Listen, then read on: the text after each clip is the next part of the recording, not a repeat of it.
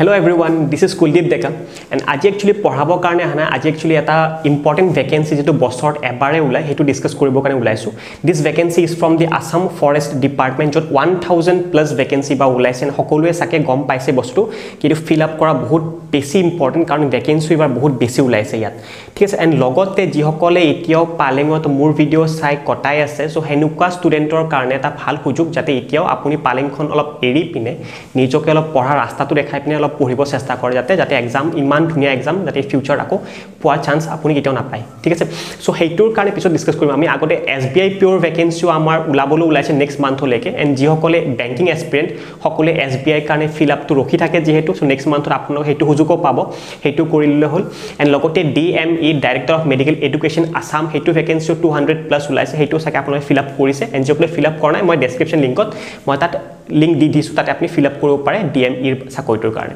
and আজি actually আমাৰ main motive point হয় কি আমাৰ Assam forest department 1000 vacancies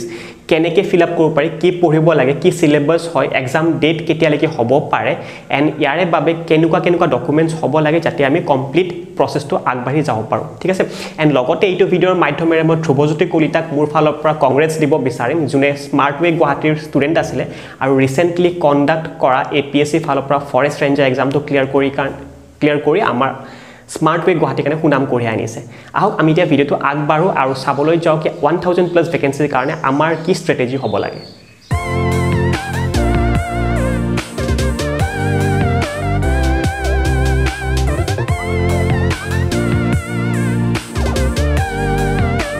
So guys আমি ফৰেষ্ট ডিপাৰ্টমেন্টৰ এক্সামৰ কথাটো কবলৈ লাইছো আপুনি যদি একচুয়াল নোটিফিকেশনটো বিচাৰে কোড পাব এটো আপুনি SLPRB ত পাই যাব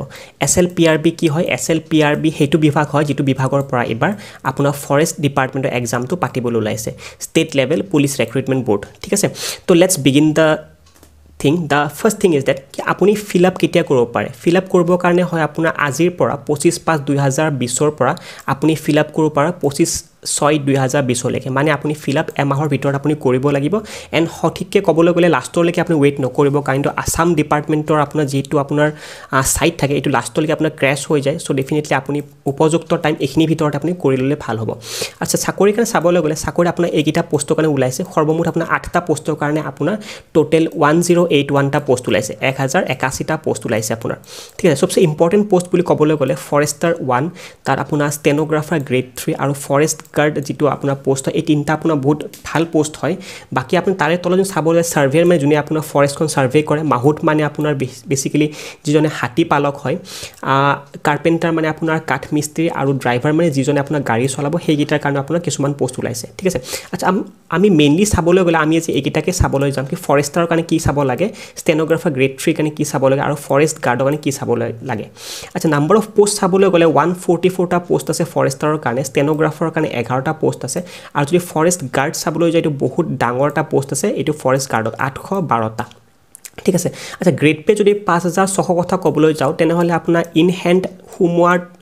লগে আপোনাৰ স্যালাৰিটো 25000 ৰ ওপৰত আপুনি সাকে পাব লাগে ইনসাইড গুৱাহাটী বাকি আপোনাৰ 6400 গ্ৰেড পে আছে 8700 গ্ৰেড পে এইকিটাত আপোনাৰ মোটামুটি 27000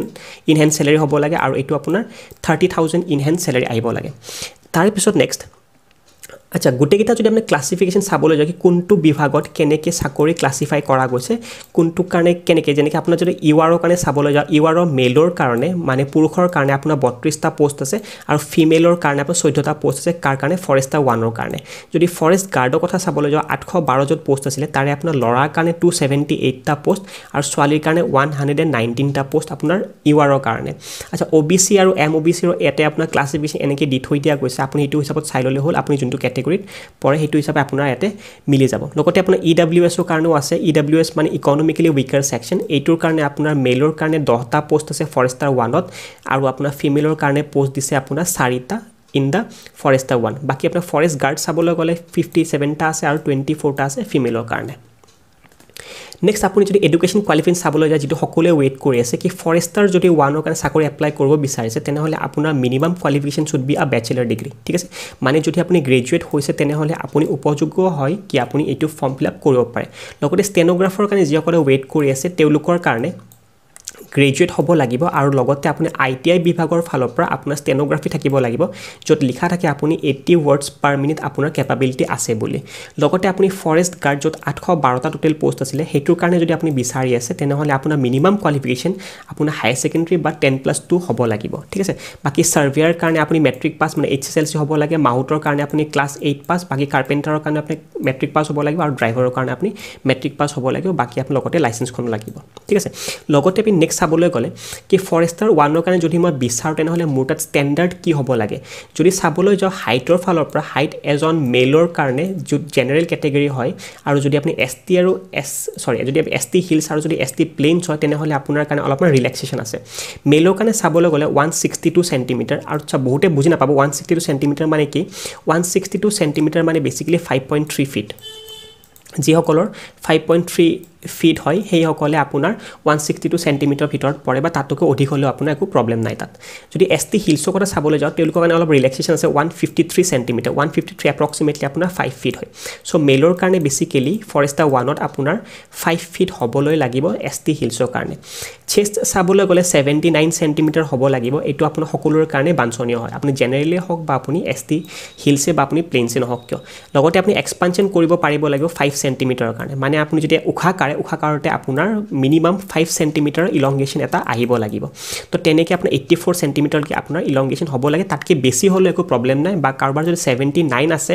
তেনেহলে এটা কথা মনত ৰাখিব কাৰোবাৰ যদি অলৰেডি সাপোজ মই কৈছো কাৰোবাৰ যদি 100 সেন্টিমিটাৰ আছে কাৰোবাৰ যদি চেষ্ট এতিয়া হি 100 সেন্টিমিটাৰ তেনেহলে আপুনি কি কৰিব এটো নহয় কি আপুনি এক্সপান্ড কৰিব না লাগিব এক্সপান্ড আপুনিও কৰিব লাগিব তেনেহলে আপোনাৰ কাৰণে এক্সপানশন আকৌ 5 সেন্টিমিটাৰ বাঢ়ি পিনে 105 হ'বগৈ ঠিক আছে তো এটো বস্তু ভালকে মনত ৰাখিব যে 79 যদি হয় মই 84 কৰিব লাগে 100 যদি হয় মই 105 কৰিব লাগিব হেতু আপোনাৰ ৰিলেকশন তাত দিয়া নাথাকে কিন্তু আচ্ছা নেক্সট আপুনি যদি ফৰেষ্ট গাৰ্ড যত আপোনাৰ 812টা পোষ্ট আছে হেতুৰ কাৰণে যদি আপুনি চাবলৈ যায় তেনেহলে আপোনাৰ হাইট হ'বলৈ হলে 163 সেন্টিমিটাৰ যেটো মই অলৰেডি কৈছো কি অলমোষ্ট আপুনি 5.3 ফিটলৈকে পৰিব লাগে যদি আপুনি ST হিলছ বা প্লেইনছ তেনেহলে আপোনাৰ 153 সেন্টিমিটাৰ মানে মোটামুটি আপুনি 5 ফিট হ'বলৈ লাগিব ফিমেলছৰ কাৰণে লগতে আপোনাৰ লিখি থৈ দিয়া গৈছে 150 সেন্টিমিটাৰ আৰু 145 সেন্টিমিটাৰ ফৰ দা জেনাৰেল আৰু 145 আপোনাৰ ST হিলছৰ কাৰণে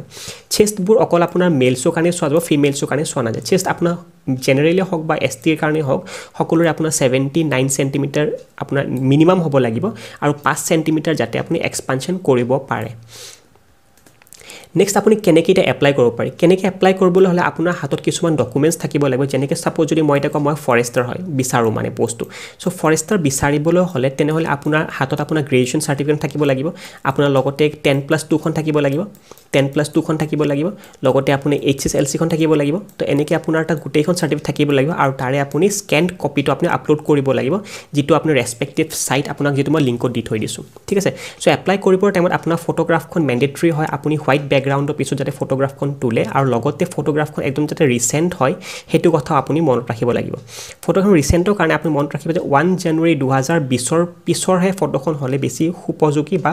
সুবিধা হয় তেওঁলোকৰ কাৰণে আৰু লগতে যিখন পাসপোৰ্ট ফটো তুলিব 50% এৰিয়া যাতে আপুনি আপোনাৰ মুখখন দেখাইছে হেতু বস্তু আপুনি লক্ষ্য কৰি ৰাখাটোতে উপযোগী লগতে আপুনি আপোনাৰ ফৰহেড তাতে ম্যান্ডেটৰী দেখাব লাগিব আপোনাৰ দুটা চকুজন দেখা পায় নাকটো দেখা পায় চিক্স আপোনাৰ গাল দেখা পায় আপোনাৰ ওঠটো দেখা পায় আপোনাৰ যাতে চিনখন দেখা পায় হেনুকা হিচাপে আপুনি ফটোখন তুলিব লাগিব আৰু আপোনাৰ যেটো সিগনেচাৰো আপুনি দিব লাগিব সিগনেচাৰখনৰ কথা মনত ৰাখিব সিগনেচাৰ আপুনি আইদাৰ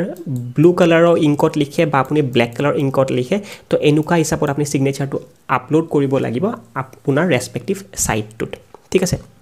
আচ্ছা লগতে এটা কথা মই আকো কৈ দিছো সাপোজ যদি কোনোবা এজন ষ্টুডেন্টে কয় কি স্যাৰ মই এতিয়া ফৰেষ্টাৰ 1 চাকৰিটো বিচাৰিছো ফৰেষ্টাৰ 1 চাকৰিটো বিচাৰিছো লগতে মই ফৰেষ্ট গাৰ্ডটো মই বিচাৰিছো আৰু লগতে মই ষ্টেনোগ্ৰাফিৰ কাৰণে মই উপযোগী মই ষ্টেনোগ্ৰাফিও বিচাৰিছো তো আপুনি তিনিবাৰকে ফিল আপ কৰিব নালাগে আপুনি এখন ফৰ্ম ফিল আপতে আপুনি প্ৰিফাৰেন্সেস 1 2 and 3 আপুনি সবতকৈ বেছি যেটো বিচাৰিছে হেতু প্ৰিফাৰেন্স 1 দি দিব তাত সেকেন্ডত যদি আপুনি এইটো বিচাৰে এইটো প্ৰিফাৰেন্স 2 দিব থাৰ্ডত আপুনি এইটো বিচাৰে এইটো দি দিব পাৰে আপুনি ঠিক আছে সো আপুনি তিনিবাৰকে ফিল আপ কৰিব নালাগে তিনটা পোষ্টৰ কাৰণে আপুনি এখন ফিল আপতে আপুনি ম্যান্ডেটৰী হৈ যাব আৰু লগতে মন ৰাখিব আপোনাৰ ফৰ্ম ফিল আপ কৰিব কাৰণে ফিজ দিব নালাগে এটো ফিজ আপোনাৰ নীল হয় তো আপুনি পইচা দিব নালাগে আপুনি জাস্ট ফিল আপটো কৰিলে হ'ল ৰেসপেক্টিভ সাইটত গৈ পিনে আৰু লগতে আপুনি আপলোড কৰিবলৈ নাপাহৰিলে হ'ল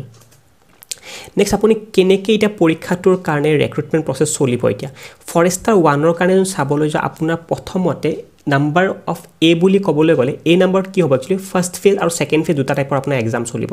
ফাৰ্ষ্ট ফেজত কি হয় আপোনাৰ যদি মেল হয় আপুনি তেনেহ'লে আপুনি 26 কিলোমিটাৰ দৌৰিব লাগিব বা খোজকাঢ়িব লাগিব একচুৱেলি ৱাকিং কৰিব লাগিব 4 ঘণ্টাৰ ভিতৰত ঠিক আছে লগতে যদি আপুনি ফিমেল হয় তেনেহ'লে আপুনি 16 কিলোমিটাৰ ৱাক কৰিব লাগিব 4 ঘণ্টাৰ ভিতৰত এইটো মনত ৰাখিব ইয়াতে লিখি থৈ দিয়া আছে সিম্পলি কিন্তু আপুনি ৱাক কৰি পিনেহে যাব লাগিব আচ্ছা যদি 26 কিলোমিটাৰ এজ আ এৰিয়া হিচাপে চাবলৈ যায় এইটো গুৱাহাটীৰ ফালৰ পৰা ক'লে মই এইটো আপোনাৰ নুনমাটিৰ পৰা জালুকবাৰীৰ ভিতৰত পৰিব ঠিক আছে নুনমাটিৰ পৰা জালুকবাৰী আপুনি 4 ঘণ্টাৰ ভিতৰত খোজকাঢ়ি পিনে যাব পাৰিবলৈ এইটো এপ্ৰক্সিমেটলি আপোনাৰ 26 কিলোমিটাৰ ভিতৰত পৰে আপোনাৰ আচ্ছা লগতে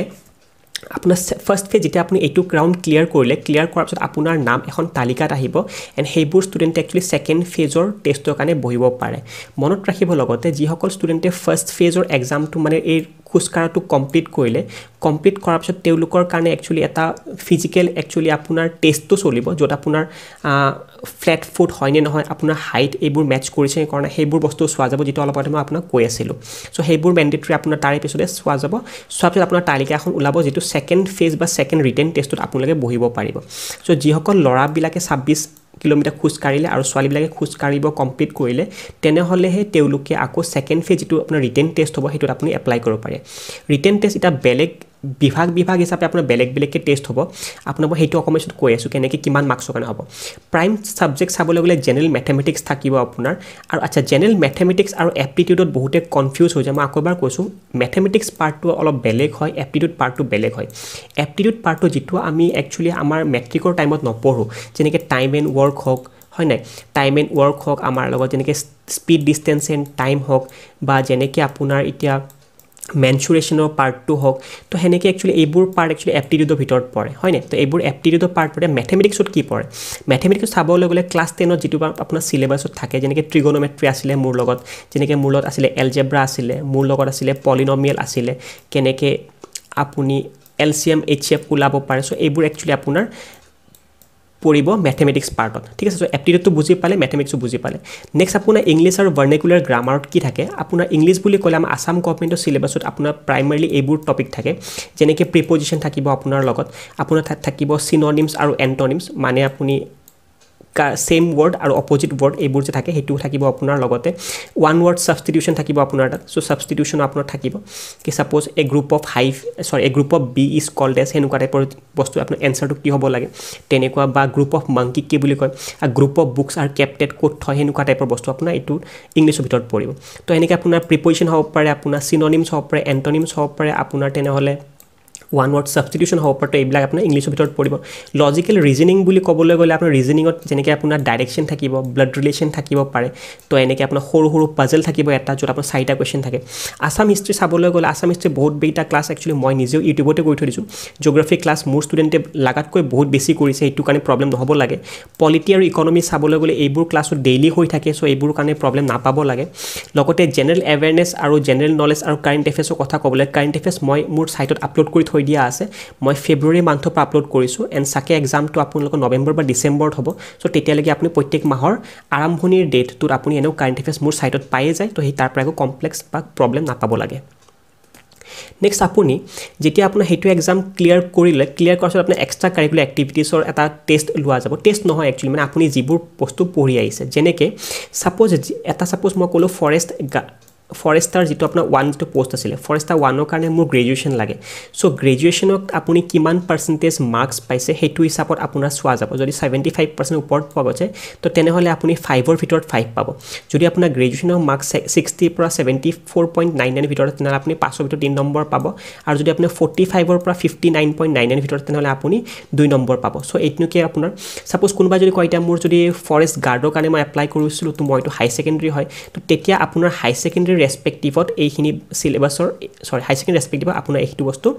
পাৰ্চেণ্টেজটো চোৱা যাব ঠিক আছে তো সবচে লাষ্ট যিটো এক্সাম থাকে সেই এক্সামটোৰ ওপৰতে আপোনাৰ চোৱা যাব যিটোত আপোনাৰ ভেকেঞ্চি তেওঁলোকে ফুলফিলত ওলাইছিলে লগতে আপোনাৰ 10 মাৰ্কছ থাকিব কম্পিউটাৰত যিসকলে পাৰ্কত বা কম্পিউটাৰত যিসকলৰ ডিগ্ৰী একচুৱেলি লৈ থৈ দিয়া আছে যিসকলে MCA কৰিছে তেনেহ'লে তেওঁলোকৰ 10ৰ ভিতৰত 10 নম্বৰ পাব যিসকলে BCA কৰিছে তেনেহ'লে আপোনালোকৰ 10ৰ ভিতৰত 7 নম্বৰ পাব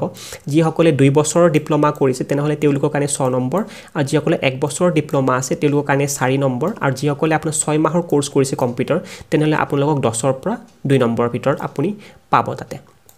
আচ্ছা তো এনেকৈ আপোনাৰ টেষ্ট হ'ব তো তাৰে নেক্সট আপুনি যদি ফাইনেল সিলেকশ্যনৰ কথা ক'বলৈ যাওঁ যদি মই এটা ফৰেষ্টাৰৰ কথা ক'বলৈ যাওঁ যদি মই ফৰেষ্টাৰৰ কথা ক'বলৈ যাওঁ মই ৰিটেন এক্সামৰ কথা ক'লোৱে সিলেবাসটো তো সেই সিলেবাসৰ পৰা আপোনাৰ 100 নম্বৰৰ কাৰণে আপোনাৰ এটা কি হ'ব এক্সাম চলিব এক্সট্ৰা কাৰিকুলাৰ এক্টিভিটি যেটো মই অলপতে ক'লো কি আপোনাৰ কম্পিউটাৰ সাৰ্টিফিকেট কেনেকুৱা বা আপোনাৰ মেট্ৰিকৰ টাইমৰ সৰি যেনেকৈ আপোনাৰ গ্ৰেজুৱেশ্যনৰ টাইমত কেনেকুৱাকৈ আপুনি কি মাৰ্কছ পাইছিলে তো সেইবোৰ মাৰ্কছৰ ওপৰত কাউণ্ট ভিত্তি কৰি পিনে আপোনাৰ টোটেল আপোনাৰ যেটো মেৰিট লিষ্ট হ'ব 130 নম্বৰৰ কাৰণে হ'ব কাৰ এইটো আপোনাৰ ফৰেষ্টাৰ 1ৰ কাৰণে ফৰেষ্ট গাৰ্ডৰ কথা চাবলৈ গ'লে ফৰেষ্ট গাৰ্ডৰ কাৰণে আপোনাৰ সেই সিলেবাসখনৰে 75 মাৰ্কছৰ কাৰণে এক্সাম হ'ব আৰু এক্সট্ৰা কাৰিকুলাৰ এক্টিভিটিছৰ পৰা আপুনি এইবাৰো পাব 30 নম্বৰ টোটেল আপুনি 105 নম্বৰৰ কাৰণে আপোনাৰ ফৰেষ্ট গাৰ্ডৰ চাকৰিটো হ'ব য'ত আপোনাৰ 812টা পোষ্ট আছিল তো সিলেবাস সেইটোৱে হয় খালি ইয়াতে 75 মাৰ্কছৰ কাৰণে আহিব আৰু 30 মাৰ্কছ আপোনাৰ এক্সট্ৰা কাৰিকুলাৰ এক্টিভিটি য'ত আপুনি কৰিব একো নালাগে আপুনি পাষ্টত যি কৰিছে তাৰে ওপৰতে আপোনাৰ নাম্বাৰবোৰ ইয়াতে কেৰি আউট হ'ব ষ্টেনোগ্ৰাফাৰৰ পোষ্টৰ কাৰণে যিসকলে এপ্লাই কৰিব বিচাৰিছে তেওঁলোকৰ ৰিটেন টেষ্ট আপোনাৰ 100 নম্বৰৰ কাৰণে হ'ব মন ৰাখিব আৰু লগতে 50 মাৰ্কছৰ আপোনাৰ টেষ্ট হ'ব আপোনাৰ এটা ষ্টেনোগ্ৰাফি টেষ্টৰ ওপৰত য'ত আপুনি পাৰ্টিকুলাৰ এটা ডিক্টেশ্যন দিয়া যাব আৰু আপুনি এইটো 80 ৱৰ্ডছ পাৰ মিনিটৰ হিচাপত আপুনি যদি সেইটো বস্তু টাইপ কৰি উলাব পাৰে এক্সট্ৰা কাৰিকুলাৰ এক্টিভিটিছত তেওঁলোকৰ কাৰণেও যাব এইটো 30 মাৰ্কছ তো এনেকৈ ষ্টেনোগ্ৰাফাৰবোৰৰ কাৰণে টোটেল ওভাৰঅল মাৰ্কছ হ'ব আপোনাৰ 180 নম্বৰৰ কাৰণে হ'ব ষ্টেনোগ্ৰাফাৰ ঠিক আছে তো এইখিনি আছিল আপোনাৰ আজিৰ কাৰণে সো হোপছ সকলোখিনি বুজি পাইছে এণ্ড কেনেকৈ ফিল আপ কৰিব লাগে কেনেকৈ ফিল আপ কৰিব লাগে তো আপুনি অলৰেডি ডিসকাস কৰি দিলুৱে আৰু যিসকলে লিংক বিচাৰি আছে সেইটো আপুনি ডেসক্ৰিপচনত পাই যাব লিংকত গৈ পিনে আপুনি আপোনাৰ ফিল আপটো কৰিব পাৰে আৰু বাৰবাৰ ফিল আপ কৰিব নালাগে আপুনি এটা ফিল আপৰ ভিতৰতে আপুনি আপোনাৰ আপুনি যেটো চাকৰি বিচাৰিছে সেইটো হিচাপত আপুনি আপোনাৰ লিংকটো দি দিব কি মই ফাৰ্স্ট এটো বিচাৰিছো সেকেন্ড এটো থাৰ্ড এটো আৰু ফিজ লগতে আপোনাৰ নীল হয় এটো মই অলৰেডি আপোনাক জনাই দিছো আৰু এবাৰ লাষ্টত আপোনাক কৈ দিলো সো সকলে বুজি পাইছে যেহেতু আজি কানি এৰিছো জয় অসম